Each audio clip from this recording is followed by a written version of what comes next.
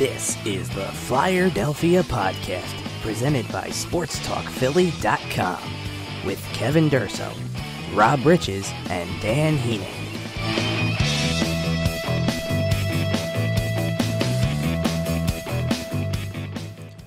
Hello, Flyers fans, and welcome into another episode of the Flyerdelphia Podcast, part of SportsTalkPhilly.com. I'm your host, Kevin Durso, joined by Rob Riches and Dan Heaning. If you are listening live, we do thank you for tuning in tonight.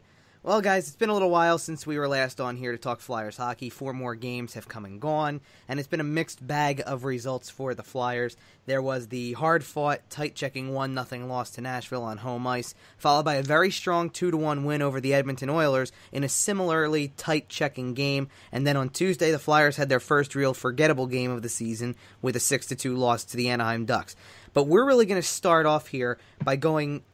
We don't want to go straight to those games because we really want to start with the Thursday night game in Ottawa because we really can't begin anywhere else. It's all that anybody is talking about. And Dan, what I want to say, at least to you, because we were on here last week, and that was probably as positive of a show as we could have had, just talking about the recent results and everything like that. This is going to be a bit more the norm, right?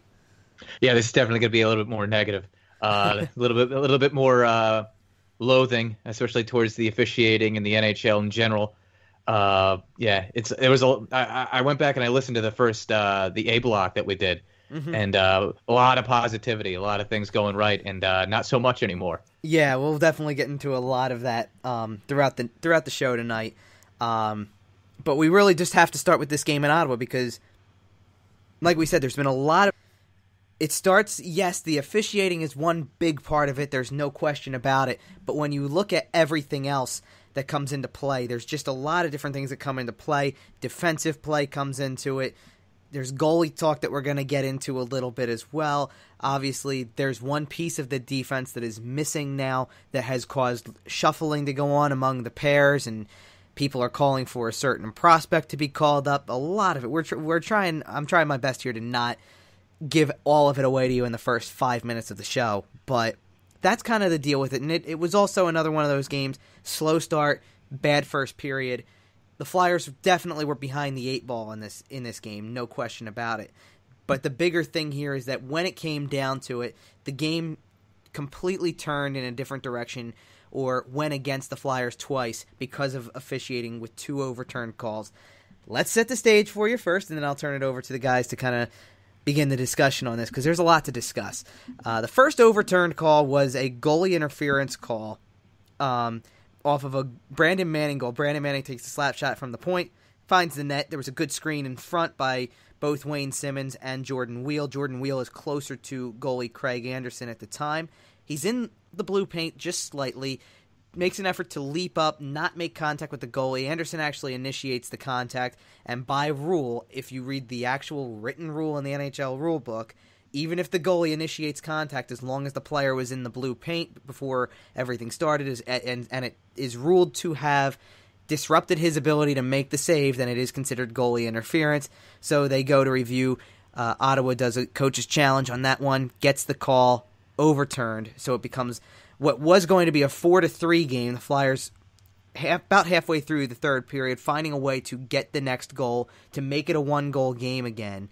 And it was going to be 4-3 with a lot of time left for the Flyers to have to get the equalizer. It turns back into a 4-2 game. Less than a minute later, Ottawa scored again on a 2-on-1 to make it 5-2, and it felt like the game was over right then and there. But the Flyers do show their resiliency. They get a goal from Ivan Provorov first to cut the lead to 2 again, then a goal on a deflection by Sean Couturier made it a 1-goal game with under 2 minutes to go. Now you start thinking about possibilities. There were a lot of other chances for players before we get to the call that really turns everybody upside down. It should be turning the league office upside down, and if somebody had access to the league office, it might be a problem because somebody might do something destructive. At least based on the way that everybody sounded after that game last night. But the second overturned call, or not, it wasn't an overturned call, more or less it was a reviewed play that apparently, based on the ruling that was given, should have never been because it wasn't a reviewable play. But they still looked at it, which is the confusing part to start with.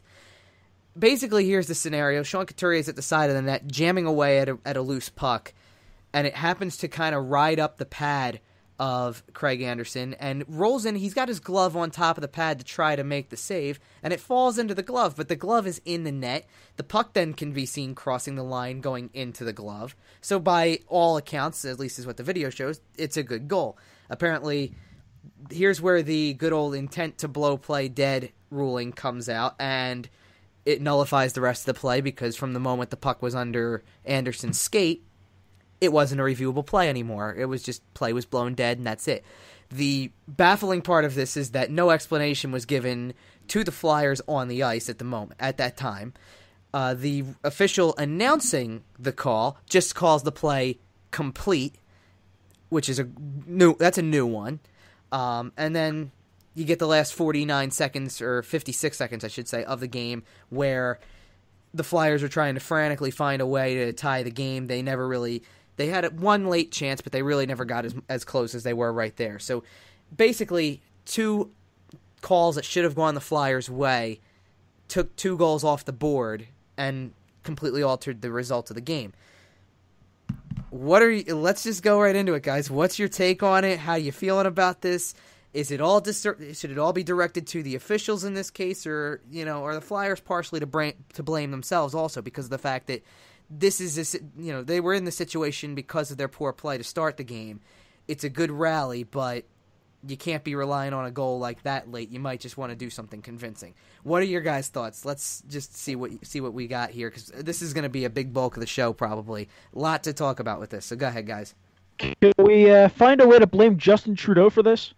I'm going to blame Justin Trudeau for this. We're bringing the Canadian government into this. Yes. I mean, the game was in Ottawa. That's what Parliament Hill is, right? That's true.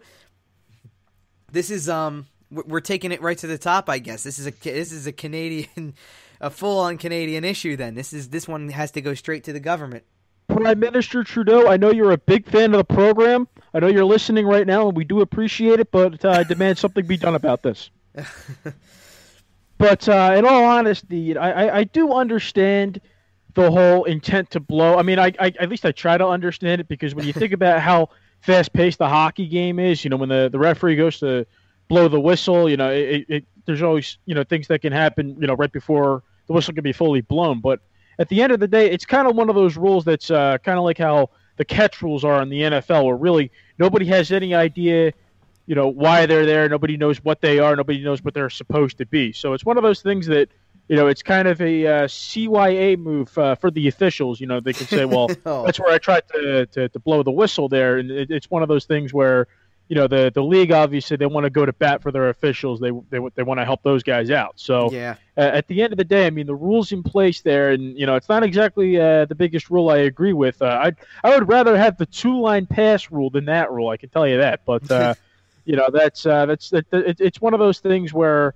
the officials, once in a while, it's a very I try not to blame the refs when I can. It's a very difficult job, especially at that level. But once in a while, you get the referees that try to make the game about them, and that's just kind of what last night's game had the vibe of.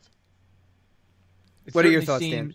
It certainly seems that when you look at these plays, you look at both of them back on replay with. Wheel crossing through the crease. He doesn't make any he doesn't initiate any contact, but he needed to get out of the crease a little bit faster. And with this last goal, I looked at it a couple times, and I think the one saving grace for the league is that you can't conclusively see that the puck crosses the goal line. You see that it goes in the glove. You can see that the glove is behind the post, and then you can make assumptions. You could say, yeah, well, the post is behind the post is, the goal line is right there with the post. It's beyond the post, so therefore it's beyond the goal line. But when you're calling a goal on the ice, whether it's a goal, no goal, it has to be 100% conclusive. And you can never see the puck. Once it hits the glove, you can't see it anymore. You can see, all right, it's right there between the mesh, but you can't 100% see that the puck, in fact, crosses the goal line, and it is, in fact, the goal. And with the intent to, we've heard the intent to blow excuse 100 times before, so it's not particularly brand new. It's happened, and this isn't even the first time that this type of play has happened in the NHL this season. it happened like less than 10 days ago in the Colorado St. Louis game where Mikko Rantanen scored a goal to tie it up 4-4. And it's just as bizarre as this one because the linesman got bumped, so he couldn't see that the play was offside. But then the player brought the puck onside, and then therefore the play becomes cleansed, so you can't review it anymore. But then they reviewed it anyway, and they called the goal off. And so the NHL apologized and said, like, yeah, that should have counted, when the goal should never have counted because the play was offside. So it's one of these bizarre things that the NHL really needs to just crack down on its own rules and fix these things. I'm sorry. No, they just need to crack down on their own rules and just make this clear. Make it so, like, all right, this is what happens in this type of situation. Like, in that St. Louis situation, like, if you just allow a coach to challenge anything, just allow the coach to be able to say, like, that was offside, this was an offside, because the big controversy is that the linesman let the review take place when it was a non-reviewable play. And then for this one, the referee needed to explain it better, rather than the play is complete, which, as you just said, Kevin, no one's heard before. Yeah, Rob, what were you going to say before I jump in? Yeah, that was just a matter of when the NHL admitted that. That was kind of a surprise to see that they came out and said that they were wrong about that. Yeah, that's something that kind of took me off guard. Yeah, they haven't done that in forever. That's the first time they've done that. Yeah. I mean, I don't know. I mean, here's my thing on this. I'm going to say one thing that I said. I wrote it in the post-game review last night, and I tweeted it separately before I published the post-game review. The act of blowing the play dead reasoning is the biggest cop-out in sports officiating. Because if you don't know for sure, I mean, I understand there's ways to determine, and I actually partially agree with you, Dan, that if the reasoning was we don't have a conclusive look, you have no choice but to accept it because you're going to have to take the benefit of the doubt. We're going to see one thing that we really want to see because we want to believe that the puck is completely over the line, but it is difficult to tell. That I completely get. But to just sit there and say the play was complete and then offer a ruling that was, well, he's lost sight of it, so he was going to blow the play dead, but clearly the second shot was taken that puts the puck in Anderson's glove before the whistle was blown. You know, I don't care what the act of it is. It's a way to go backwards and say, well, I was going to do that, but I didn't, so that shot never. It's like erasing time. It's saying that never existed. That shot that you saw where the puck comes up, goes in the glove, it didn't happen. It doesn't exist. And it's baffling to me that a league can allow their officiating to sit there and use that as an excuse. As a way, or not even as an excuse, but just as a way to kind of back off and go, here's a reasoning for you that's supposedly going to gloss it all over, make it seem like it's okay because you weren't trying to let that part of the play happen, and that's why we're going to take the goal away. So I don't like that excuse at all, or that reasoning. I think it's stupid. I think it's the dumbest thing. The other problem that I have with some of the rules in the NHL right now, and it's not just an NHL problem. There's too much gray area and misunderstanding when it comes to rule books in sports in general. If you go to other sports, Rob mentioned in the NFL, it's hard to determine truthfully what a catch is anymore because there's new rules in place that make it so complex and leave so much gray area that you don't know what a catch is sometimes. Then you have in Major League Baseball when they implemented the home plate collision rule and allowing a clear path to home plate and all of that, there's people who don't know what blocking the plate really is because there's gray area in that too. So here's two situations really, because now we've seen at least twice in the league by bringing the Colorado call into the conversation. We've seen two situations where we're not sure what's allowed to be reviewed and what's not. Whereas everything should be fair game no matter what the intention was. It should just be fair game. I understand now with less than a minute to go that Dave Haxtell's hands are tied. He's not allowed to at that point really initiate the review. And then the Situation Room initiates a review that they want to go to. And as soon as the official says, I was going to blow the whistle, I was in the act of blowing play dead, then there's no review. By the rule book, it's supposed to not be reviewable. So why pull the monitor out? But maybe it is reviewable because one rule says, oh yeah, we can use video to make sure that the puck crossed the line, so we allow all, quote, good hockey goals to stand. And then there's another rule that says that if the official is in the act of blowing play dead, nothing's reviewable. So there's two different rules in two different sections of the NHL rulebook that contradict each other. It's got to be clarified. There's got to be some clarity to this so that these situations don't happen. It's costing teams games at this point. The goal that Colorado was cost was a game-tying goal as well, and they never got that one back. So you're watching teams who are fighting hard to get points in the standings at a time where, you know what, it's easy to sit there and say, move on to the next game. But points in October are just as valuable as points in March. We were talking about this on the last few weeks' shows. The fact that the Flyers came out and have won 5 of their first 9 games going into the Thursday game is an accomplishment. Are you disappointed with the way that the Anaheim game went because it turned a really strong homestand where the only loss they had to that point was a 1-0 game against Nashville into what Dave Haxtell called an average homestand. It was an average 3-2 he viewed it as average. It's the one thing I like about Haxtell right now is that he hasn't shied away from saying things that are on his mind. He called the homestand average when the Flyers lost 6-2 on home ice against Anaheim. He didn't shy away from saying what he felt about the calls on Thursday night. He also didn't use on Tuesday's game. A couple of the Flyers noted that the ice surface wasn't really up to par, and and a couple of them said it was the worst they'd ever seen there. It was horrendous, all that. And Haxtell quickly put that aside and went, that's not an excuse. You don't blame that for it. Both teams played on the same ice. You either perform or you don't, and everybody's got to look in the mirror.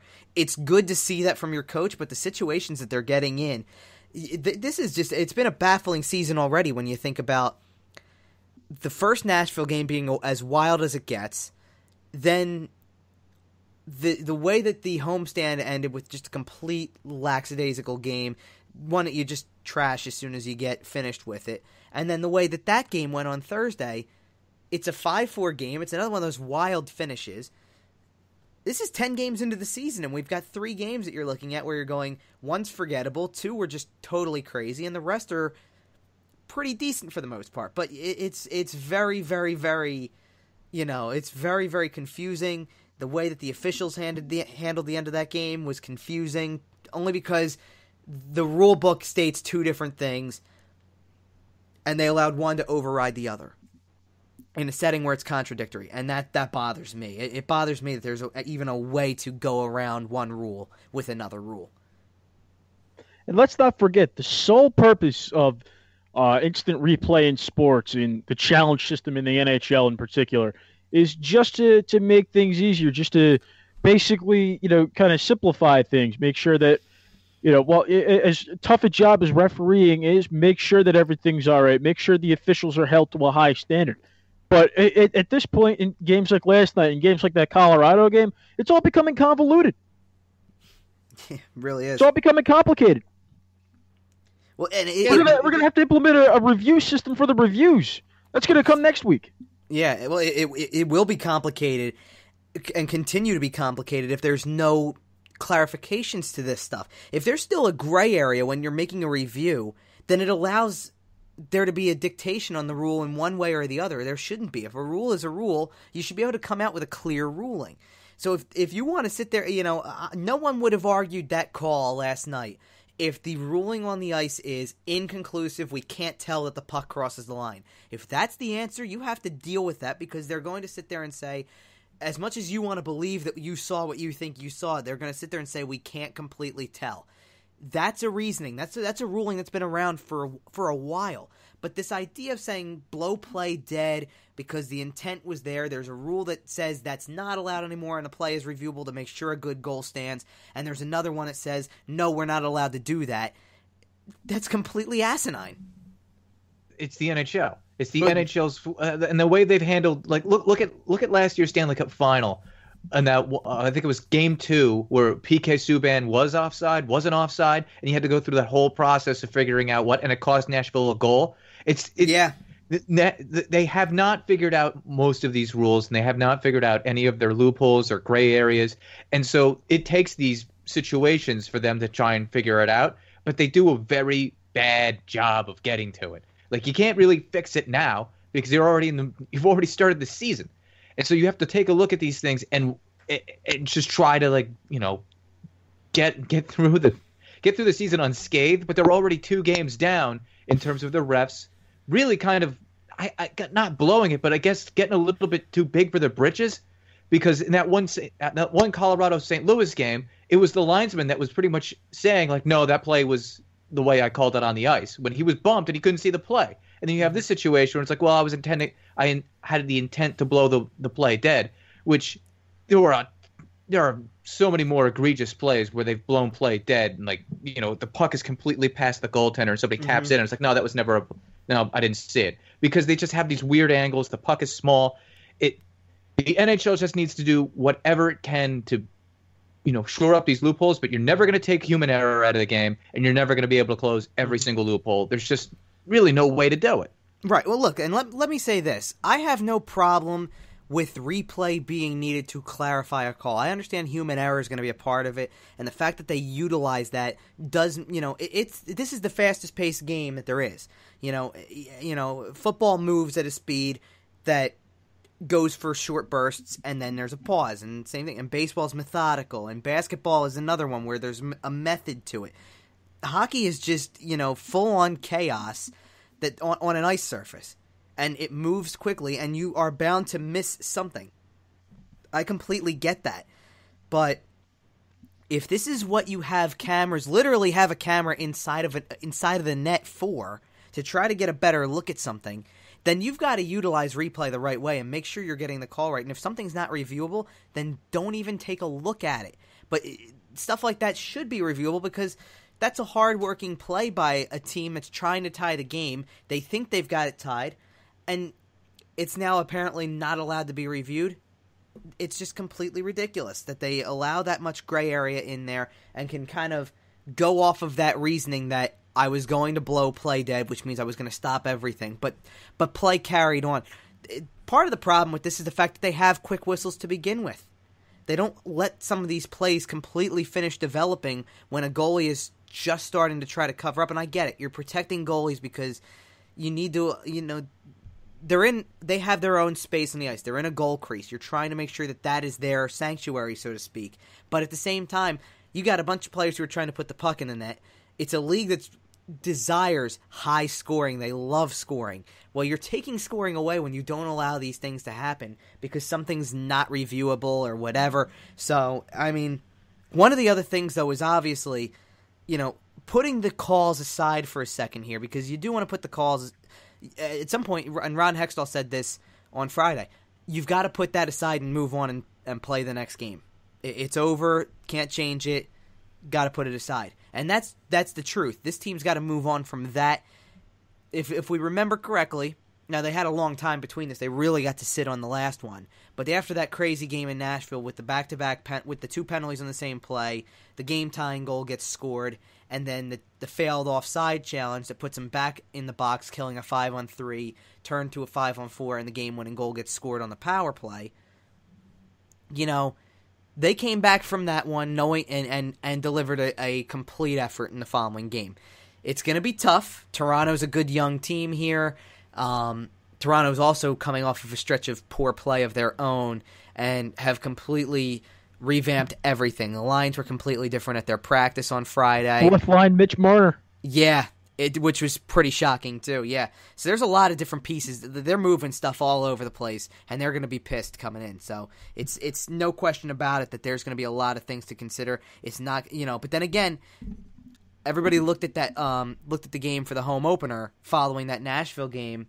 And it was Washington, last year's President's Trophy winner, coming in, best team in the league over the course of the last few years, at least in the regular season. Ovechkin on fire, all of that kind of stuff. And they went out there, played a complete game, and demolished them. So let's see what happens in the next game that is to come. But really, at this point, you have to just try to let it go and move on. It's the best thing to do. My big thing is that this game was a lot like that Nashville game. They go down 3 real early. They essentially did this to themselves again. You don't go down. You don't spot teams 3 goals, and you try to come back and expect good things to happen every single time.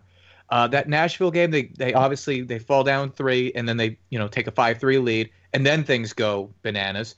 And in this game, they go down 3. They try and tie up, but they can't quite ever get to that point. Like, there were a lot of plays in that game, just like our last show, Kevin. I broke down, hey, there was a lot of blame to be thrown other than a Hackstall because, Claude Giroux dogged it on a back check. Brian Elliott messed up a rebound, and those were 2 goals, and those were 2 goals that didn't need to happen. For the Flyers against Ottawa, there was that I think it was Michael Stone, who you had it right first. It's Mark Stone. Mark Stone is the defenseman. He did that backhand. He did that backhander that really. Michael Neuvert didn't have the strongest game, although he's only played a few. The Flyers defensively were not that great. I mean, Erik Karlsson really took advantage of a shorthanded opportunity when he saw that Travis Konechny was skating backwards. Yep. And just like, all right, I'm going to go over to him because he's not a defenseman. And usually if it's a defenseman skating against a forward, you're like, all right, that's kind of balanced. But Erik Karlsson's, one of, if not the best player in the National Hockey League, so he's going to take advantage of that. So it's not so. It's like, again, if you're gonna constantly put yourself in these situations, in 2 situations, not constantly, but if you're gonna put yourself in these situations, it's, you're gonna get in these situations where the refs are gonna either dictate what happens, and the best way to do it is you have these games like the Flyers played against Washington, where it was 8-2, and there's no question and doubt. It doesn't matter how many calls the refs blow. You're up 8-2. Right. Well, I think that another part of this is that, look, the last couple of games, even the 1-0 loss to Nashville, the Flyers were playing so well over the course of 60 minutes, being competitive again. We had talked about it off of the 2 big wins, and then is the Nashville game disappointing? But like, here's the interesting thing. I was actually, I heard somebody say at some point in time after that game, how does this team go out and get shut out after scoring 13 goals in their last 2 games? It happens when you play against a team that defends well and has a good defensive grouping. Then they will hold you to limited goal scoring, and goal scoring is opportune. You can say the same thing about Nashville in that game. 1 goal, 1 shot, and that's all it sometimes takes to win a game. The Flyers just got beat by a goaltender. That's how that works. And then they responded with a good 2-1 win in a very similar game.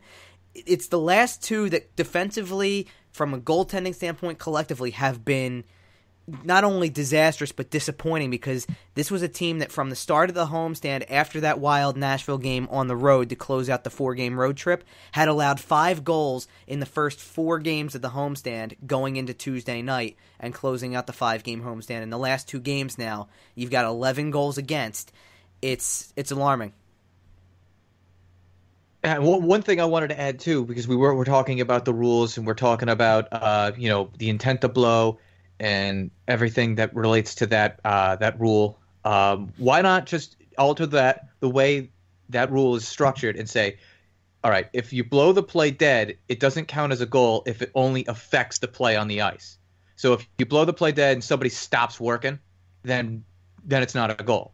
And you can see when somebody stops. Like, these guys don't stop like hacking at the puck once you blow the play.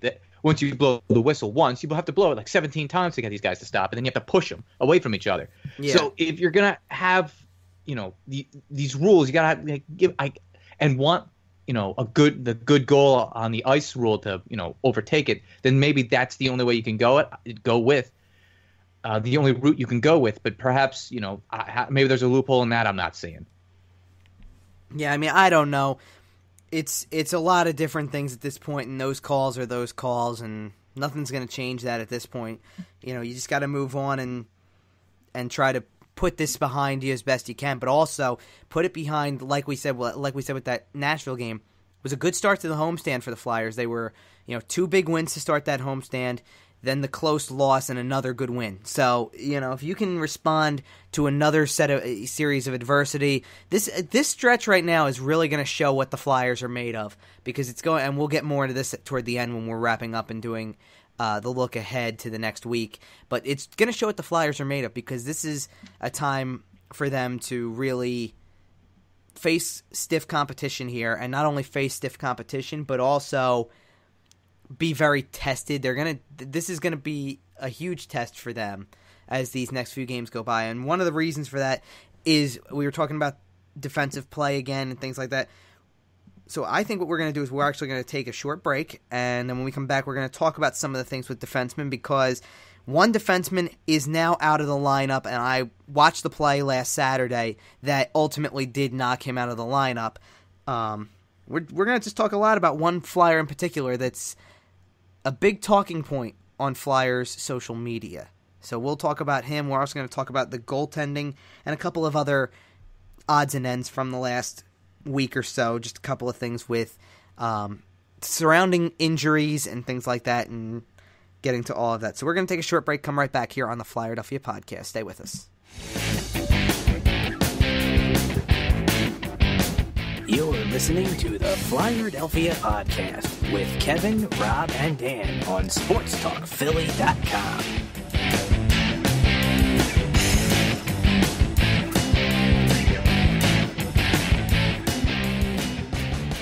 Back here on the Flyerdelphia Podcast, and kind of alluded to this in the end of the last segment there, but one player we're going to talk about right now is Andrew MacDonald, because the Flyers are without Andrew MacDonald for 4 to 6 weeks with a lower body injury.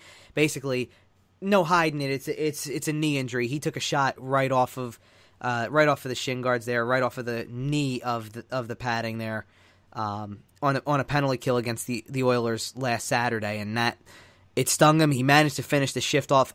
Quite honestly, watching it from where I was in the press box, I'm not sure how they managed to avoid getting scored on that shift, because he was really out of it. He actually had to dive back toward the goal crease just to break up another play that was very close to being a goal. So a lot of different things came into play with Andrew MacDonald being part of that shift and finishing it off so that the Flyers could eventually finished off the game. It was still 1-1 at the time, too, and the Flyers did get the late goal to win 2-1. But here's the thing with Andrew MacDonald. We've watched the defensive play take a turn kind of for the worst in a way in the last 2 games, allowing the 6 goals to Anaheim, 5 to Ottawa.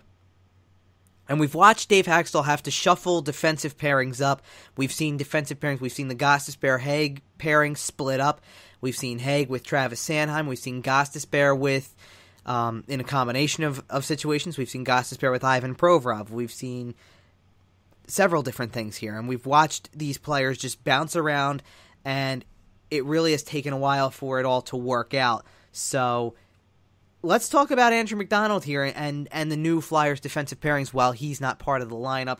We're also going to talk about Sam Morin as well, because you would think an injury of this magnitude opens the door for a call-up, but so far the Flyers have been rolling with the 6 defensemen still on the roster. Travis Sanheim's a regular in the lineup now. Brandon Manning slots in as well. So, guys, what are your thoughts on both Andrew MacDonald here and then what the new pairings have done and what they need to do moving forward? Because obviously this is going to be the way that it is for a while, and we can look at this several different ways. But is Andrew MacDonald is this going to be something, because, you know, when we put the story up on MacDonald's injury last week, actually it was more earlier this week even, I was fully prepared to see way more of the celebration than I did. I know that they existed.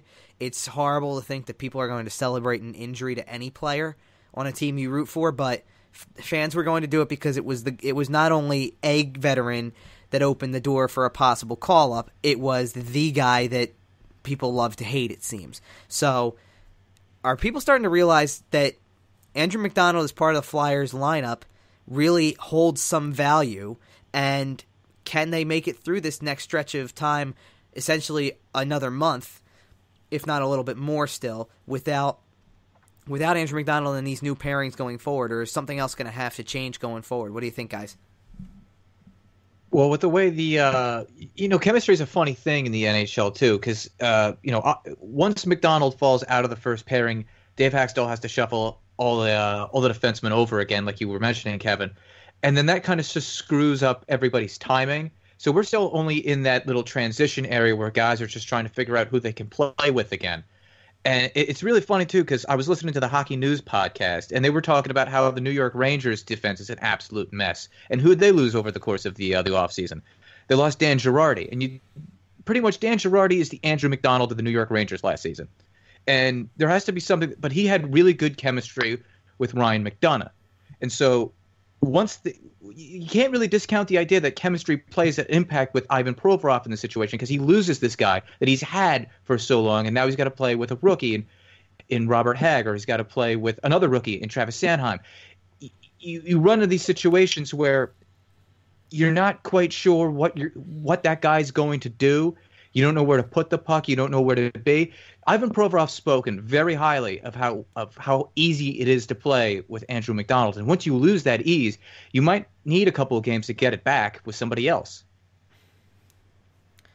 Yeah, and I mean, here's the thing I want to point out too, is because don't undervalue any veteran presence on a defensive core here that is made up of a second-year player, 2 rookies, and a third-year player. There's a lot of development that's still going on, even as far up as Shane Gostisbehere at this point, because we've seen Gostisbehere have a much better start to the year this year offensively. He's looked more natural in his skating and getting up ice and controlling the puck, and that's always a good thing. But that pairing, Gostisbehere and Hagg, was really working well together. It's hard to adjust that.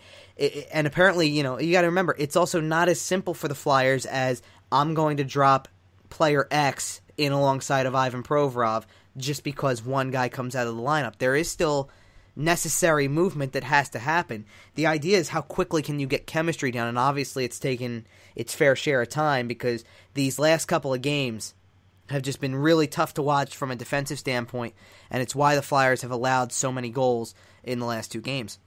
But I'm not quite certain that Andrew MacDonald would have made a tremendous impact. Like, he obviously is a warrior because he had that play where he pretty much busts his knee, and he's still playing. Anybody else could have just stayed on the ice or immediately tried to skate off or do whatever. He got up, and not only got up, he dove to try and stop a play and then cleared the puck out. Like, barely got it out, but he got it out. Like, this is not a guy that, like, deserves half of the flack that he gets. Like, the AMAC hate is out of control in terms of, like, he got ghosted at the Flyers Wives Carnival, allegedly, last season. He was booed at the home opener this season.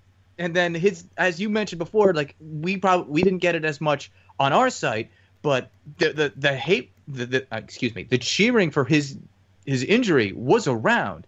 And there's definitely a time and place to be encouraged at the idea that Sam Morin can play, but not immediately after Andrew MacDonald is hurt. Because that's a guy that's going to miss a month who's just pretty much braved an entire shift on a busted knee to help your favorite team. Well, and here's the thing. I think I put this in the post-game review from the Edmonton game last Saturday.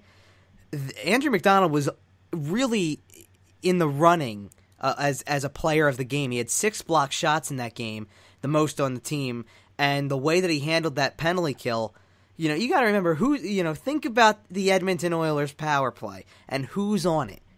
And it doesn't matter who he's individually covering here. You saw a guy who really gave his all to try to make sure that the opposing team didn't score on the power play in a dangerous situation. It was getting toward the end of the period too.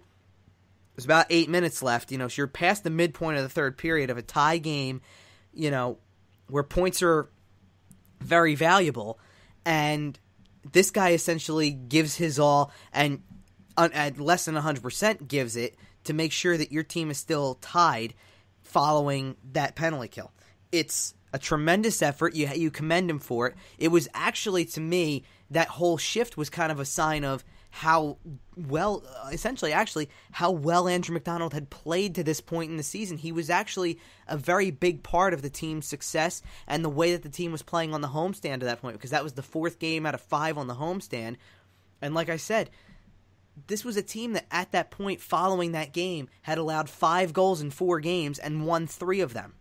It was really a tremendous turnaround, and you could see how far this team had come defensively. It wasn't just Andrew MacDonald and Ivan Provorov and Shane Gostisbehere being more responsible defensively than he was last year, and Robert Hagg holding down his own, and Travis Sanheim playing in a game. You know what else it was? There was a commitment from forwards to play better defensively because the 6 defensemen were playing better. Claude Giroux was looking better defensively in that game as opposed to earlier in the season, because there were a couple shifts where you could see he was out of position defensively, not really getting back in the play. He looked great in that game against Edmonton, I will tell you that. I thought he had a great defensive game.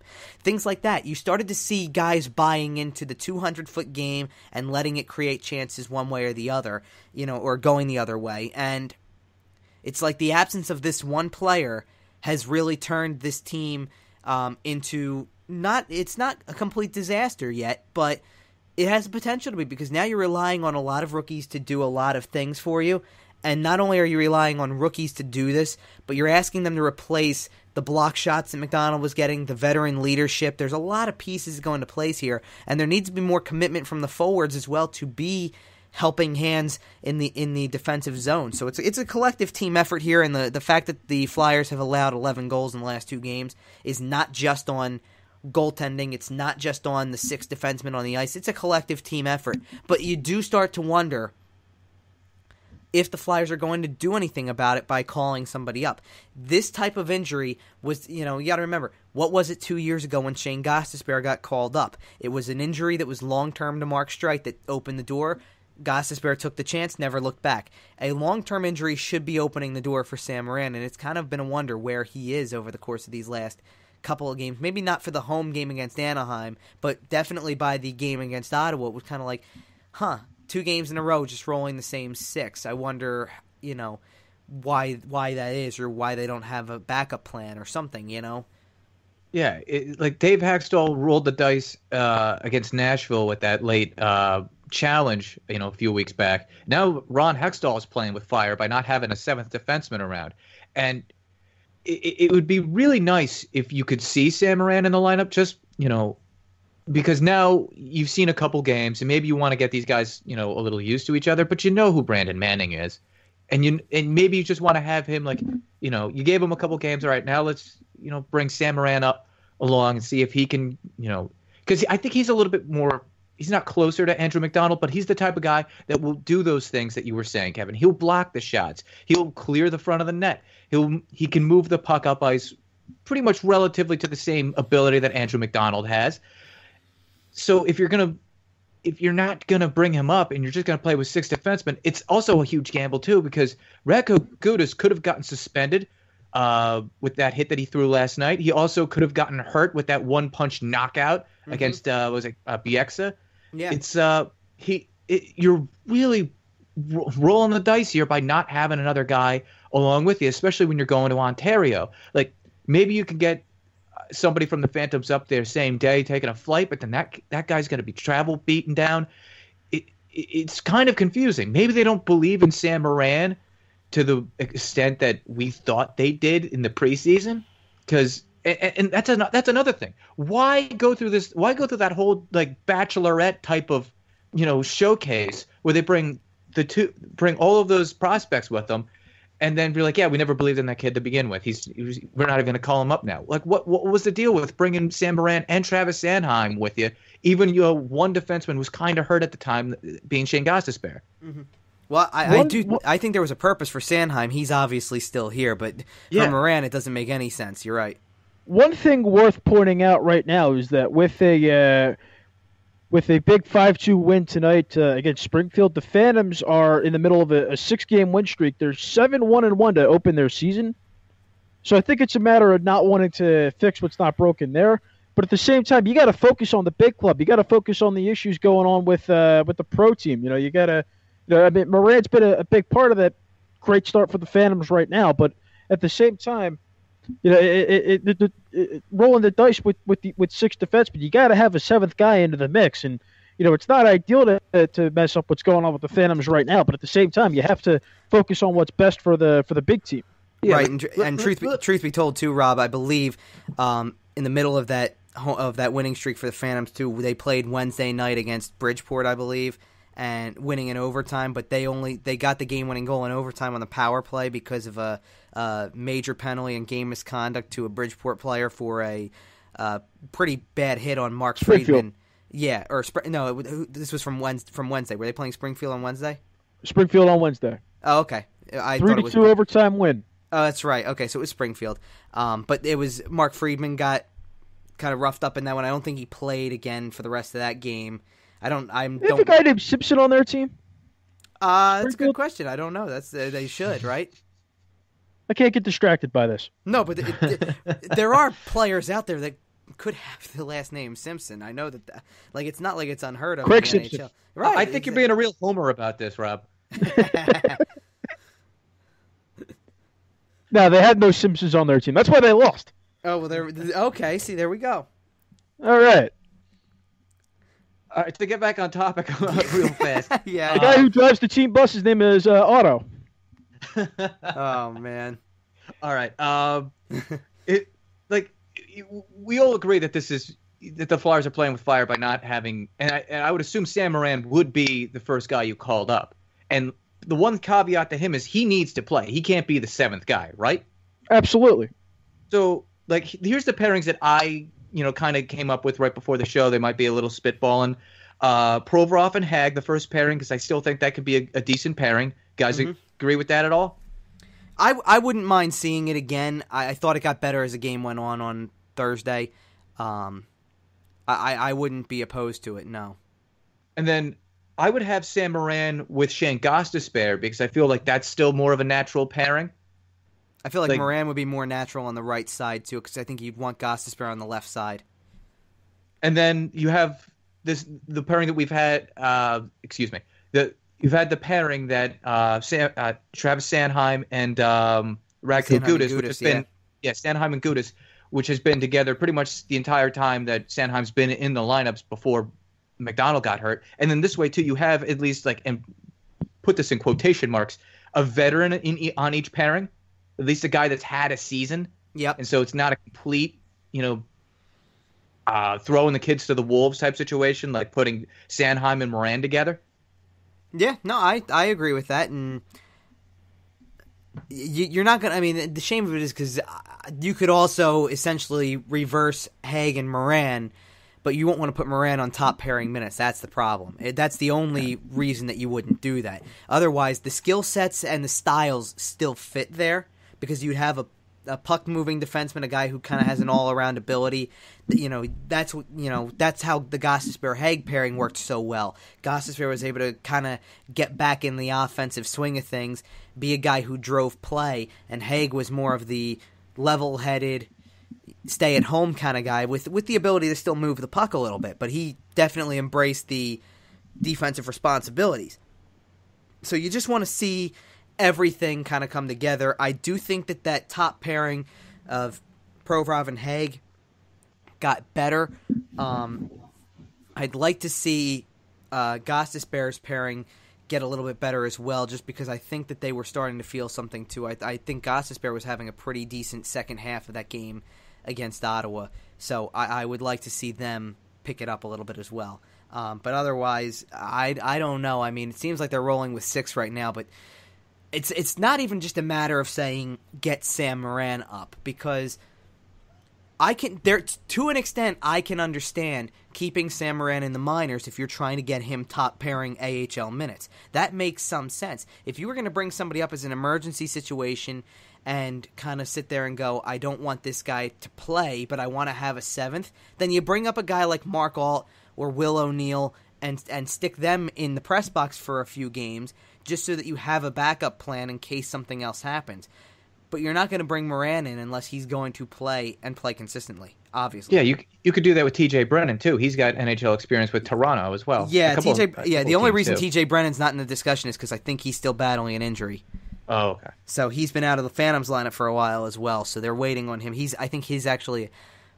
he might be out for a couple weeks, actually, because I think Ron Hextall updated that one. But that's why Mark Alt fits, because Mark Alt does have very minor NHL experience. I think Will O'Neill does as well, so that would apply. And you can get somebody like that up there and things like that. But, it doesn't really matter. I don't think I'd be calling up anybody just to get in and replace somebody unless it was on Morin's level, And the thing is go a year from now, I guess, or if it was a year from now, a guy of Phil Myers' skill set is the type that you would call up for a long term if you thought he was ready. Now, Myers is probably nowhere close to near ready. He wasn't when he tried to be a part of the discussion in the preseason.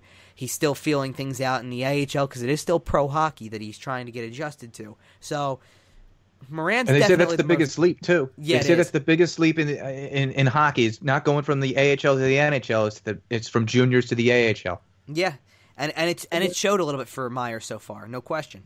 The Phantoms do have a week off. They have a game tomorrow night against Hartford, and they're off for 6 days. They're next back playing Wilkes-Barre Scranton on the 3rd of November, next Friday. So if they do want to make a move, they can do something right after that Hartford game, bring somebody in for this week of games that's coming up.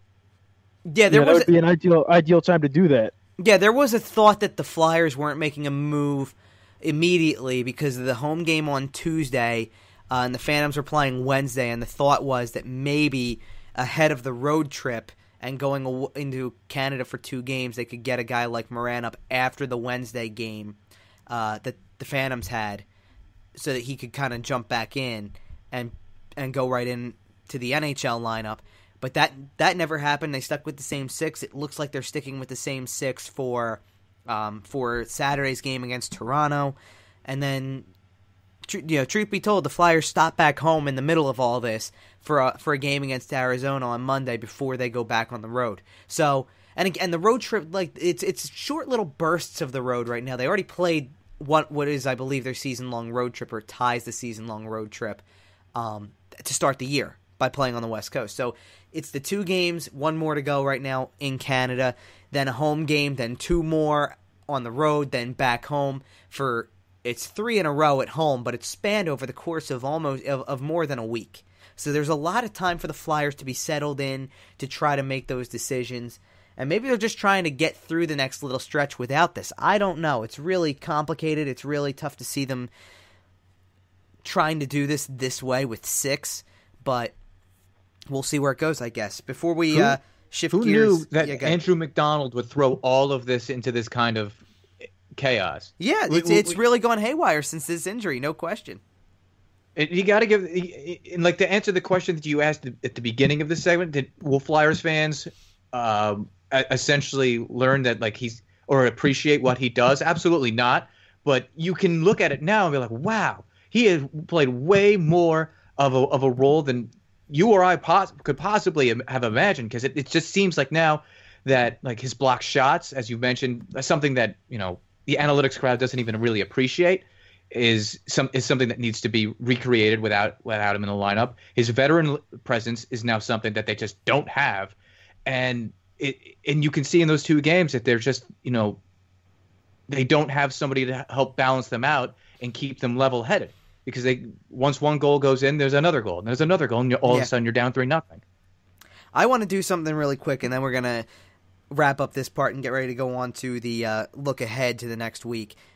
Because this is something kind of interesting, because I'm not going to lie, I was the one who was handling social media, and I wrote the game recap for last night and everything like that.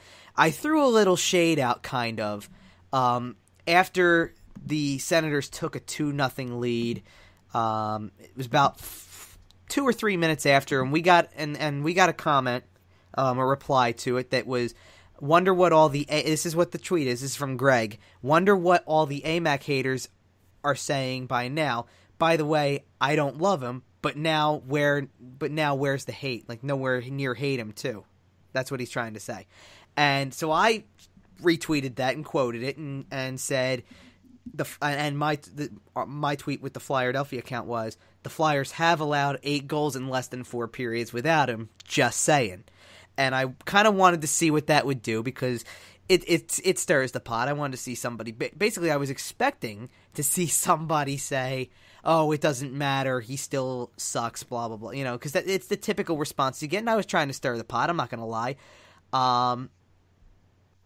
And sure enough, there is one response that kind of like asked, "What is that? What do any of the goals have to do with that?" Which it has to do a lot with that, because when your defensive structure is disrupted, you had the same pairings for the first 8 games of the year, and 9 and 10 are nowhere near as defensively sound. that does have an impact. But there's another comment that we got that was Amac is overpaid and isn't a first-pair guy, but the hate is over the top. The guy has played well this year and will be missed. So there's some rationale out there with this, and I think people are starting to see that.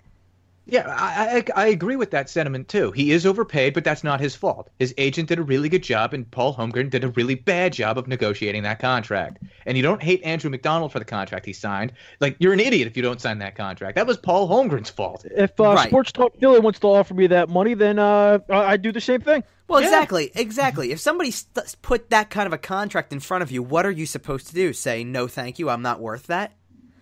That's it. Nobody does that. Whether you're worth it or not. My father always told me growing up, you're worth whatever somebody else is dumb enough to pay it. Yep, you pretty much got that right. And you know what? If that is what his contract hit is, that's what his contract hit is. I get it. I get it. I get that it's a bad contract. I understand that. But for the most part, I want to know what he's done to at least prove that he's not an NHL defenseman since they didn't keep him on the NHL roster a couple years back and eventually bring him back up. What has he done that proves that he doesn't belong on an NHL roster? First pair of minutes? I'll agree with you. That's a little over the top, and the contract's a little over the top. But he is not out of the realm of NHL defensemen. Watch some of these other teams. Dan, you mentioned how the New York Rangers have a defense in shambles right now. You could be watching, I've watched there's a couple different games that I've watched with other teams where defensively you're kind of wondering what the structure is. Boston's had some moments this year. Montreal is completely a mess if you've watched any of their games. Teams like that, and they have no structure. MacDonald does give you some structure. It's just a matter of you have to overlook the contract, what was he supposed to do, not sign it, and you have to overlook the minutes because, truth be told, there's actually probably a part of this that's making Ivan Provorov a better player because he's part of that pairing, and there's a comfort level. It's sure, it sounds a little ridiculous to think that he's the reason that Ivan Provorov plays so well, possibly, but it could be. There's a correlation to the fact that pairing's been the same for much of last year and the start of this year. Yeah, if you're comfortable with a guy, then you can start playing the way you want to play, even if he's not the greatest defenseman. Like the example I was using with Ryan McDonagh and Dan Girardi. Dan Girardi was by no means like the best defenseman on the Rangers roster last year, but Ryan McDonagh is. And so if they're playing well together, or at least Ryan McDonagh is playing well with Dan Girardi, then there's something to that. At least it allows him to play the way that he wants to play. And with Ivan Provorov, who's just a second-year pro, if he can, play the way he wants to play and is comfortable, then that's what you want. And because once you lose that, then you might not. Then it's going to take a while for it to come back again. And one last thing on the Andrew MacDonald hate, that should go away now for the play that got him hurt for a month. Because once he hurt his knee, stayed on the ice, dove to make a play to stop a goal essentially, and then clear the puck on a power play to pretty much kill the penalty off. Mm-hmm. That's that. Like, there are Flyer fans that have become folk legends for less than what Andrew MacDonald did. Yeah. And if I'm not mistaken, I know he at least tested it out. He might have taken one more shift after that later in the game as well. It, as brief as it might have been, probably just to test it out, he was on the ice lined up to at least be a part of a face-off. So I do believe that he may have been on the ice for just a few seconds afterwards to at least try to test it out. But you're right. A guy gives his all, and this is the kind of like the thanks he gets just because you don't like his contract. That's ridiculous too. So we're going to take a short pause here, come back, kind of look at the week ahead and everything that's to come with everything with the next few games to the Flyers. We've already mentioned Toronto coming up on Saturday, a few more to come in the week ahead. We'll get into those coming up next on the Flyerdelphia Podcast. Stay with us.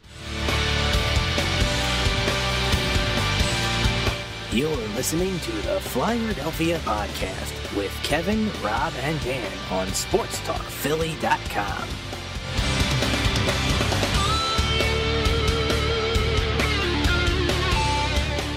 Back here on the Flyerdelphia Podcast, and we've really talked quite a bit extensively about the defense. We've talked extensively about Thursday night's game. the things leading up to Thursday night's game that have brought the Flyers to the 5-5-0 record that they hold right now going into Game 11 on Saturday night. We're going to now jump ahead to the week ahead. So 4 games over the course of the next week for the Flyers. Saturday against Toronto on the road. They come home to face the Arizona Coyotes. Then a back-to-back road game situation, kind of like the way the season opened for the Flyers. It's their first set of back-to-backs since then. They will play Chicago and St. Louis both on the road as well. Tough schedule, guys, obviously, but you're going to get some tests here. I think you're going to learn a lot about what the Flyers are and what they're made of coming up. Wouldn't you agree? Yeah, I hope you like the Western Conference because you gotta get used to that one. Yeah, and over the next month. This is a bad time for your goaltenders not to be playing all that great. Brian Elliott, even in a win against Edmonton, gave up a really bad goal to Pat Maroon, former Flyer prospect Pat Maroon. Never was actually a Flyer, but he was a prospect. Italian prospect at that. Yeah, he was a really highly touted. I think he was the best prospect they had at that time. That was how poor the Phantoms were at that time. But this is. I think he tried fighting a coach. Yeah, he had a quibble with the coaches, and the Flyers chose the coach over him, and then they lost both. It was another banner moment for Paul Holmgren at that time. Yeah, way to go, Homer. But look, they're playing Austin Matthews in Toronto, and if Toronto can do nothing, they can score. And they can make you look stupid if you don't know what you're doing defensively. And we've just went through that whole, block before talking about how this defense doesn't have any structure without Andrew MacDonald anymore. And now the goaltenders aren't playing that well with Brian Elliott, and Michael Neuvirth really wasn't all that good against Ottawa, and he looked like he was kind of back. Like Arizona, they can probably make you look stupid. They haven't looked good, but they still got some offensive talent on there. And then that back-to-back against Chicago and St. Louis, I'm already kind of penciling L's in there right now, unless Neuvirth or Elliott or both turn their games around real fast, because they're going to need goaltending in those games.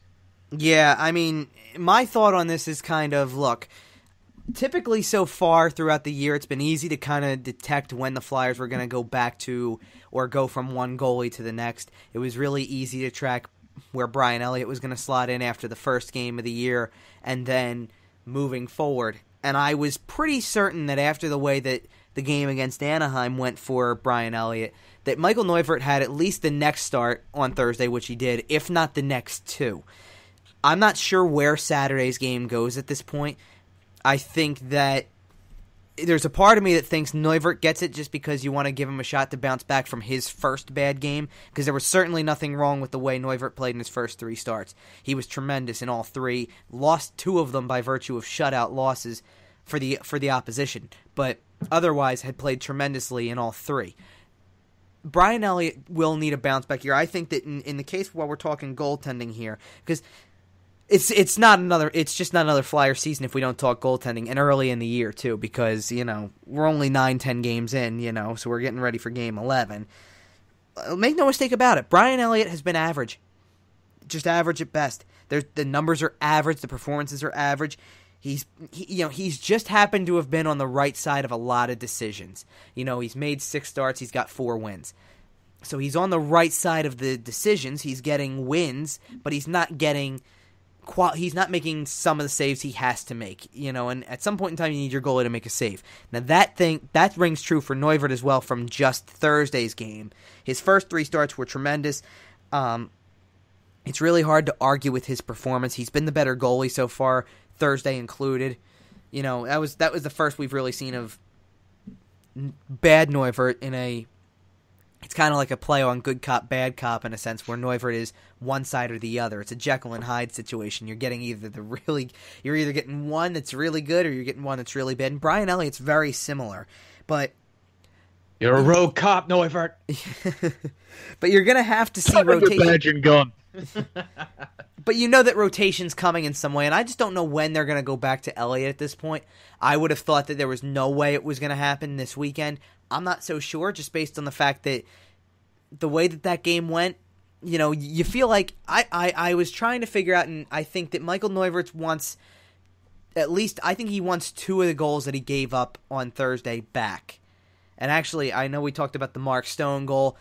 my thought was he wants the shorthanded goal back that was scored, because I think that one was a spot where he needs to come up with a save. I think he also wants the 2-on-1 back. And, I'm not saying that the shot on the 2-on-1 by Tom Pyatt was bad. It's just that it's one of those things where you could use a big save from your goalie, and again, he didn't give it to you. So you need to figure out who it is and see if you can get some big saves. Truth be told, Neuvirth got them a big save toward the end of that game that makes the idea of the goal call or no goal call even larger, because it wouldn't have mattered if that save wasn't made. So we do have to factor that in. And the thing is that what's another reason the Flyers lost on Thursday by just one goal? Aside from all the things we've talked about with the officials, Craig Anderson made a big save on Sean Couturier on a power play in the first period and robbed Valtteri Filppula from the front of the net in the final minute and a half, right before the impending review or non, because it didn't exist apparently. But that's what I'm saying. There were big saves from Craig Anderson in this game as well that help you win a hockey game. And that's the thing. You just need to get your goalie to make a big save for you. But I agree with you guys. First of all, I'm a little, we had talked about this weeks past, the Western Conference and how many opponents you're seeing from the Western Conference, because it's been a lot. You started with the West Coast trip, San Jose, LA, Anaheim, Nashville. You got a small taste of the Eastern Conference with Washington, Florida, back to the West with Nashville again, Edmonton, Anaheim. Now you're getting a taste of the East again. Ottawa, Toronto on Saturday. Then it's Arizona, Chicago, St. Louis, and it'll be Colorado the following Saturday too. Every game through November the 22nd, that they'll play the Islanders then, but every game before then is a Western Conference game. That's pretty crazy. Yeah, it's an interesting one.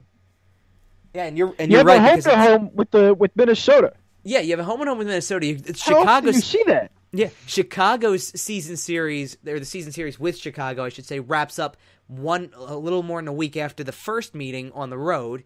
They're going to get just like how it was with the Ducks and the Predators almost. Yeah, they're going to get Winnipeg early. I see there's a home game against Calgary in there, so there's a lot. I mean, you got everything. It's the whole nine with the Western Conference. By the time it's a whole cornucopia of Western teams. It really is, and you're right. By the time the Flyers play a home and home with the Islanders, it's going to be the road game, and then the Black Friday home game. They'll have seen. I mean, they'll have probably seen almost the whole Western Conference by that point. Maybe not quite, but it's going to feel like it. And then this doesn't really stop because you just said the Black Friday. If you go into December's schedule, they go into a West Coast road swing. So this doesn't really stop until the Army-Navy game, and you won't get that reference unless you're a college football fan. Yeah, I mean, this is pretty wild actually. Then between October and November schedule, as I'm looking at it right now, they played Washington and Florida already. They've played Ottawa on the road. They get Toronto on the road on Saturday. They have the home and home with the Islanders at the last full week in November, and then Pittsburgh the Monday after Thanksgiving. And until then, when they play Boston, or actually lump Boston in there too, at the start of December, because then that other West Coast Western Conference trip, it's not really a West Coast, but it's the Western Canada trip, basically. Will take them through almost the first half of December, having played 8 games against Eastern Conference teams by then. I think their game total by that point will be more than a quarter of the way through the season by that point, pushing, the range of 20 to 25 games. We're going to be up to 11 already. There's 12 games for them in the month of October. And I think it looks like 15 in November. So by the time they play Boston with that game that starts December, and then play 3 more against Western Conference teams, that home game against Toronto on December 12th will finally be a string of Eastern Conference games. And even then, they play 2 more, and they get 2 more Western Conference games. It's a crazy schedule to look at. This just reminds me of, remember how they used to schedule it before they decided every team needs to play each other twice, where you play like your own division rivals like 6 times a year? That was great. Why can't we just go back to that? I love seeing the Flyers play the Rangers and the Devils and the Penguins 6 times instead of like, oh no, we got to see them play Arizona in Arizona. Boil the coffee. It used to make those games a little bit more exciting, too, because when they would go on the road to play a team like Dallas or LA or something like that, it was few and far between. So, or when one of those teams came into Philadelphia, it would happen every maybe 2 years if you were lucky, usually 3, that kind of thing. It's not. I like it better that I do kind of agree with you. It would be cooler to see more. I feel like it would make this idea of trying to have rivalries a lot more relevant. Although it is cool that considering all the talent across the league, it's guaranteed that guys like Max Domi or Clayton Keller or Patrick Laine or what have you are going to be playing at Wells Fargo Center. You get a chance to see these guys at least every year. Well, yeah, I think there's no secret. Well, I think there's no secret that when McDavid came in on Saturday last week, it's a big deal.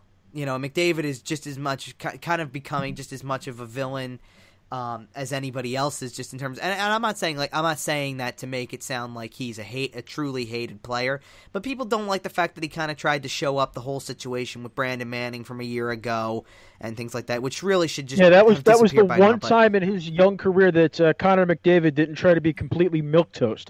Right. But we get the point. But you know what I mean. I'm saying it creates a situation where you want to see a guy and fans were booing him every time he touched the puck in that game. Just because it creates a situation where you get to see players, that are running the league essentially. This is the league's MVP from a year ago. Things like that. You want to see guys like that. And now, granted, the season series for that one will wrap next month, but and you're getting a lot of these home games out of the way. I personally there's a part of me that goes, I don't want to see it constantly. I like the idea of rivalry games, but I do want to I like the idea of seeing a March and April schedule that's loaded with more teams from the division and the conference. Kind of like how it is in baseball. Yeah. You want to... when September comes around, it's pretty much all divisional games. Yeah. That's the way I would rather see it. I mean, I remember some of the best games of recent memory and things are when the Flyers would play Pittsburgh twice in April, before the playoffs. Because that was the time you want to see it. Intensity is getting a little higher, especially if both teams have playoff hopes or are in line for it. The Flyers clinched a playoff spot 2 years ago by beating the Penguins in a game at the end of the regular season. And even though Pittsburgh had nothing to play for and sat guys in that game, there's an element of saying beating the Penguins get there, that it gets people hyped up and they want to see it. And I look at the end of the schedule. Even what's the last game of the regular season for this year that's on the schedule? Flyers Rangers. Does that bring back any memories? It should. Yeah, I personally love rivalries, and so if you're saying fans get to see Connor McDavid, you should be trying to see Edmonton Calgary as much as you can, because that is a true blue old school NHL rivalry that you can those two teams are back essentially. Calgary's, I don't know, they're struggling a little bit, but they should be really good. And if you get a chance to watch these teams, you don't want to watch Connor McDavid play the Islanders. You kind of want him to play a team that's going to challenge him, like the Flames or the Ducks, a divisional rivalry. Not have to watch the Flyers play Vancouver, which is, it sounds as interesting as it probably will be. Yeah. Remember there was a time throughout the the 90s where the Flyers in Vancouver would play every New Year's Eve. Yeah. That was weird. And there's still some footage of some of those games on YouTube if you search in the right places. But yeah, I mean, the 90s were a weird time. Yeah, that's true. A lot of third jerseys that were really weird too. Yep. Remember the Ducks and the Lightning's third jerseys? It was just like a cartoon. Oh my God. I believe the Islanders had one in there too. Oh, that one, they called attention to it when they got rid of it. They said they announced no more silly logos or something, and they had to bring back the NY that's a hockey stick, which is a good logo. Yeah, that is a quality hockey logo. Yeah. I won't give the Islanders a lot of credit, but I will give them credit there. You got to nail the logo, man. If you don't, you're just all about the aesthetic. Yeah. Well, anyway, the schedule is tough moving forward. This is going to be a make or break time for this team.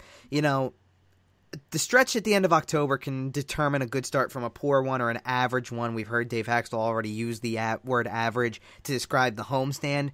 And the push into November is where you need to try to begin to separate yourself from the pack if you want to be in the playoff conversation. If you think that the Flyers have done some things to make them potentially part of that conversation. They definitely look like a faster team. They definitely look like a team that's not out of a game in a lot of situations. Like we said, even as bad as the first period went in that game against Ottawa, they were in that game at the end. It certainly came close to tying it. So they were in it, no question about it. So they've only had one game where they've really been completely out of it from really the early stages of the game. So what you need to do is you can't put yourself behind the 8 ball completely here. The Flyers have started to fall back on that. They've lost a couple of games here where they need to try to get back out of that, try to correct it. The problem is, aside from the Coyotes, who have been slumping really poor in a really big way lately. I mean, that team's off to a really bad start, and to the point where I believe former Flyer Nick Cousins is the one who said who called them a very fragile team right now. It's not the type of things you want to be hearing from your players. So the Monday game against Arizona could be a big chance for the Flyers to get on the right side of things. Otherwise, look at Toronto, who is also coming off of a forgettable game. They lost 6-3 to Carolina. They've switched everything up. They also lost to Ottawa 6-3 last Saturday. They got a good win against the Kings on Monday, 3-2, but lately it hasn't been all perfect, and they've only played 3 games since last Saturday. So this is a team that's going to be determined to have a better start, a better performance. They've got the star power, especially on the young side and in the scoring department. Take your pick. Do you want Matthews, Nylander, Marner? Take your pick. And then not only that, but they got a pretty good scorer in Patrick Marleau as well, who is still getting it done at this point in his career. That's going to be tough. Chicago is always tough. St. Louis has been off to a good start despite the injuries, and not to mention the fact that there's a little element of that St. Louis game with the fact that it's the first time the Flyers will be seeing Braden Shen as part of the opposition. And I'm sure that's fresh in the mind of the former Flyer, especially while on home ice. So, just to jump in real quick with those games, like St. Louis is real good, as you were saying. Chicago is always a threat with Patrick Kane, and then you have Toronto. Like, they're up and down with the defensive play, but they can still light you up. That makes that game against Arizona, and like, I hate using this term because it's October, but that's kind of a must win. That's the game you really have to win out of the next 4, because it's a bubble game with Toronto, because you don't know, just like with the Flyers, you don't know what they're going to do defensively. You just know that they can light you up. And then with Chicago and St. Louis, you can't count on coming out of there with W's. You just hope for maybe you can squeak out a point in overtime or a shootout. Right. So that makes you cannot have a letdown against Arizona. They had multiple letdowns against Arizona last season. I believe it was also in October. So you can't let that happen again. You have to come away at home with 2 points against the Coyotes. Here's the thing about Arizona. Look, the Flyers, by all accounts this year, are doing better at scoring goals than they were in previous years. They've got players who are scoring right now. It's not like there are players in scoring droughts. And goal differential is a big thing here. Arizona has played 10 games. This includes they played last night against the Rangers, who are also not off to the best start, and lost 5-2 to them. In 10 games, Arizona is 0-9-1. So they have not won a game yet. Only one of the games got to overtime. They have a goal differential of -21. Even the Flyers, in their even 5-5 record, have a +5 goal differential. They are outscoring teams by 5 over the course of it. Now, a lot of that was the win over Washington, don't get me wrong, but they haven't lost a lot of games where the margin made that change either. The goal differential was -4 in the loss to Anaheim on Tuesday, but it's usually been -1 when they lost. -1. They've lost a couple of 1-goal games here that make a difference too. So the Toronto game is going to be tough, no question about it. Toronto is off to a really good start too. It's only recently that they've really hit a wall, losing 2 of the last 3, and not in a very good way. Both were 6-3 losses. So in 10 games, though, to win 7 games is a good enough start that's a team that you don't want to get into a shootout with and be dealing with it that way, because they will make you pay. And no question that the leader of all that is Austin Matthews. And the Air Canada Center is a house of horrors for the Flyers. They usually do not have good outings. Last year, they had an atrocious third period against a team, Toronto Maple Leafs team that, essentially, but this one has so much more confidence. This one with Austin Matthews, he's off to a great start. So you're going to have to go there. You're going to have to play, I don't want to say a perfect road game, but you're going to have to play damn near a perfect defensive road game, because that team will make you look stupid if you don't know what you're doing in your own end. Yeah, it's going to have to be. I mean, everything's going to have to be pretty much perfect. I feel the same way about the Chicago and St. Louis games. And the Flyers, let's not mistake it. The Flyers played 2 really good road games back to back to start the season. Things are a little different. They're banged up a little bit with MacDonald out. We actually it's hard to believe we've been talking for this long and didn't even mention that Nolan Patrick missed a game with the upper body injury. But the fact that he's practicing is a good sign. His goal is to try to get back in the lineup on Saturday. If not Saturday, I would think he's back playing by Monday. Just because he's been practicing for a couple days now. It's all, from what I understand, it's all league stuff. It's all league protocol that kept him out of the game on Thursday to begin with, and it would be if he wasn't in the lineup on Saturday either.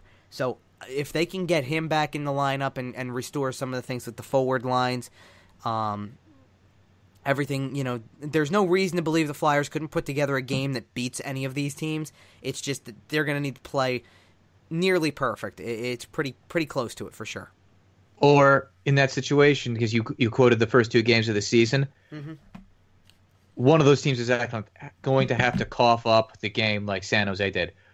Namely, the way Martin Jones did, because he definitely had himself a rough first period against the Flyers in the opening night. So if somebody like, a Crawford or a Jake Allen, if they botch a couple plays, Flyers can be right there with them. It's not like those teams are significantly better than the Flyers. It's just that they're teams that can take advantage of a young defensive core and also take advantage of the fact that the Flyers sometimes aren't the best back-checking team. So, right, and it's not like those teams are incapable of giving up goals either. They've been seen to do it, so.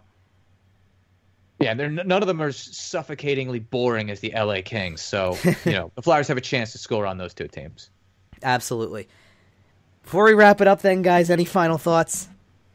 Well, since you just mentioned Nolan Patrick and, the concussion protocol, just take as long as you need with the kid. Don't do anything stupid. Don't rush him back. You've seen this a bunch of times with other players. Specifically, Flyer fans have seen that with Eric Lindros, where they definitely didn't help anything. But, last season, the Florida Panthers didn't help anybody. Specifically Aaron Ekblad, by trying to play him when they didn't really need to. So the kid, if they need to, follow the protocol, just follow the protocol. If you have to lose a game, you'd rather lose the game than lose Nolan Patrick. So absolutely, do what you have to do and keep that kid healthy. And also keep an eye out for these young guys in these next 2 games, Toronto and Arizona.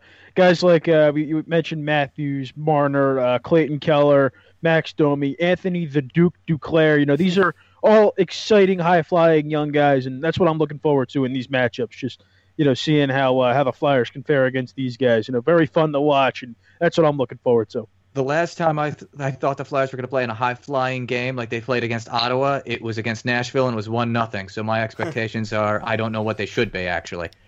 Keep your expectations tempered too, I guess. Well, I was expecting 6-5. I hope it's 6-5 because those are always fun, but it's probably going to be 1-0 now in Toronto. Prime Minister Trudeau, I don't think I forgot about that. I'm still owed an explanation for last night's game, and I know you can help out with that. Well, here's the thing. I wouldn't have expected 1-0 against Nashville on last Thursday. I certainly didn't expect 2-1 against Edmonton in the following game either. That I thought was going to be way more wide open than it was. Don't get me wrong, very good game. There's a lot of good games that can come out of those low scoring games, especially when there's chances on both sides. But didn't expect it to be that low scoring, not even close. So we'll see what happens. I think if we've learned one thing so far through 10 games, expect the unexpected, I guess, right? Expect the best, prepare for the worst. Well, okay, we'll expect the. I don't know. Maybe we should expect the Always worst. Look on the bright side of life. I like your philosophy, Rob, and we're going to leave you with that then. So that's going to do it for the Flyerdelphia podcast for this week. We want to thank everyone for listening. Be sure to subscribe to the podcast on iTunes and Google Play, and subscribe to our YouTube channel. We'll be back again next week. possibly actually, what we're possibly going to be doing is that it seems like I'll be the only one around for next week. So I may jump on Facebook Live next Friday just to talk about some things for a little while. Maybe do a half-hour session on Facebook Live for everybody who wants to tune into that. And we can talk a little bit and do an exchange and read some comments and do stuff like that. And then we'll be back again probably the following week with the full crew. So once again, thanks everybody for listening. For Rob Riches and Dan Heaning, I am Kevin Durso, and this has been the Flyerdelphia Podcast on sportstalkphilly.com. This has been another edition of the Flyerdelphia Podcast with Kevin Durso, Rob Riches, and Dan Heaning, presented by sportstalkphilly.com.